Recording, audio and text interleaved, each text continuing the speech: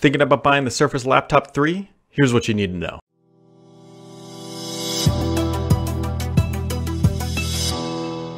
What's up everybody, Brad here, and for the better part of 2 weeks, I have been using this guy, which is the Surface Laptop 3 from Microsoft. This is the 15-inch flavor, and this one actually rings up the register at about $1,700. It's AMD Ryzen 5, 16 gigs of RAM, 256 gigs of storage, Vega 9 graphics, and there's some things you need to know before you buy this thing, because it's a little mixed if I'm honest. First off, there is absolutely no question about the hardware, build quality, everything that's going on exterior-wise, the keyboard, the trackpad, the webcam, the audio, it's all Surface-grade material. And what I mean by that is this is the third generation of Microsoft building a laptop. Yes, it's the first time that they are building a 15-inch version, but it's all, the fit and finish is there. I don't really have any big questions about the durability of this thing, and even if there was, this thing is actually significantly more serviceable than the last generation. Well, you may not be able to do it, at least when you take it somewhere, they should be able to service it much better because Microsoft has put screws underneath these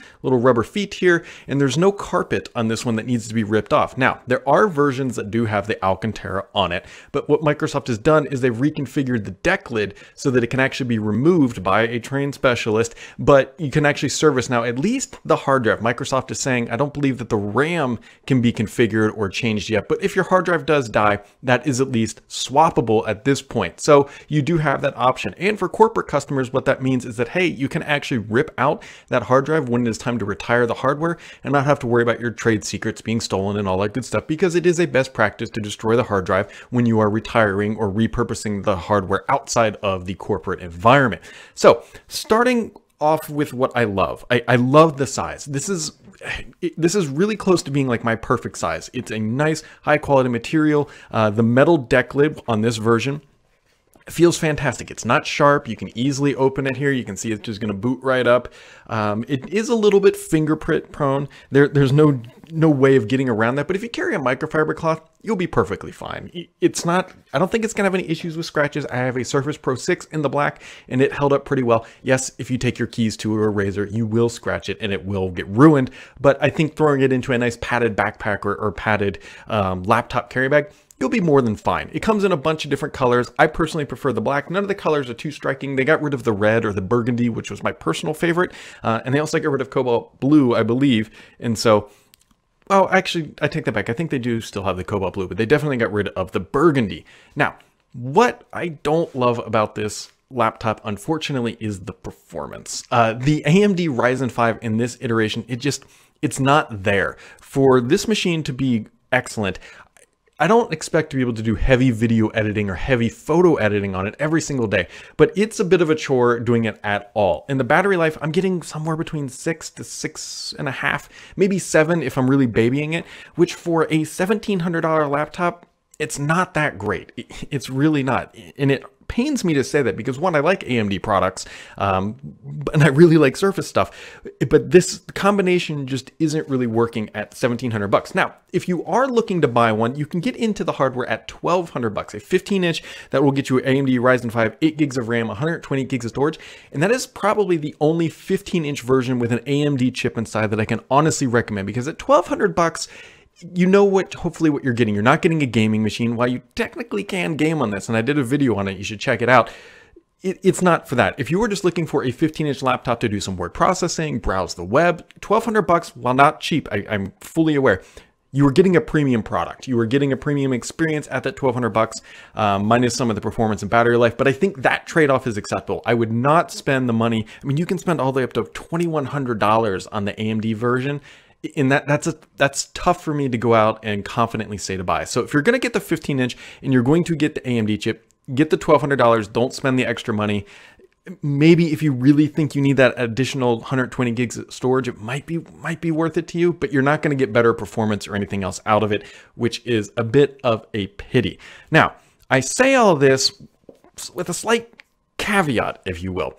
Because if I were going to be spending $1,700 on a 15-inch Surface laptop, the business customers can actually get the Intel chip. Now, while I do not have the Intel chip version with me, I do know some of the information about it. And if I were going to be spending that much money, because I really do like this 15-inch, I would honestly recommend the 15-inch. If you're a corporate customer in the enterprise world, you can go grab those as a business customer, and you still get everything that's great about the Surface Laptop 3. The aspect ratio is great. The display is great. The keyboard is great. The larger trackpad has enough room for an Olympic-sized swimming pool. It is a fantastic laptop, and if you toss the Intel chip in there, it becomes probably my favorite laptop that Microsoft is building. It's ordinary, but that is fine. It doesn't do yoga. The screen doesn't bend. It does have a touch screen. It doesn't detach like the Surface Book. It is just a laptop. And at just a laptop, this form factor and Microsoft's build quality is top notch. Not to mention you get a USB Type A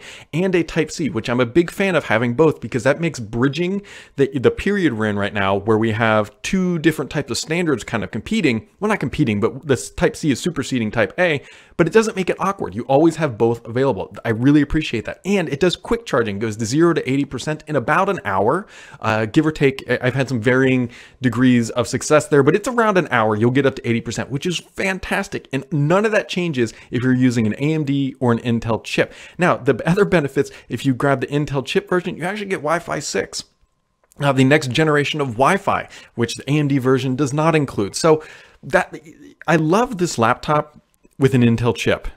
And AMD people are going to be a little disappointed by that, but I'm not alone in this. Performance was just, it's not there for the price point at those higher end SKUs, which is unfortunate for Microsoft and for AMD, because I think Microsoft took a bit of a risk putting the AMD chip in here, and it doesn't look like it's going to pay off any big dividends in either pricing or performance, unfortunately. So that is what you need to know. That being said, it's a wonderful laptop. The Surface team did a good job designing this thing, and I know it sounds kind of weird, because what did they design? Well, they made it's pretty dang thin.